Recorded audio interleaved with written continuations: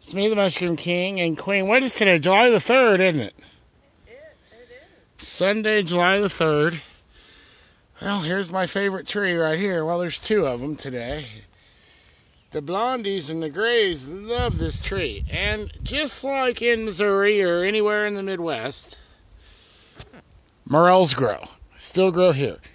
This type starts out as a gray mushroom and then turns.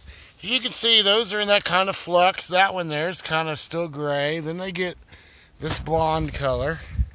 Looks like there might even be an old conica right there.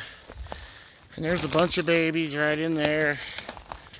A couple more big guys right there. But if you come over here, here's a baby. Starting right there. There's a baby greenie. Another baby greenie. Another baby greenie. There's a big greenie. Flip around this tree.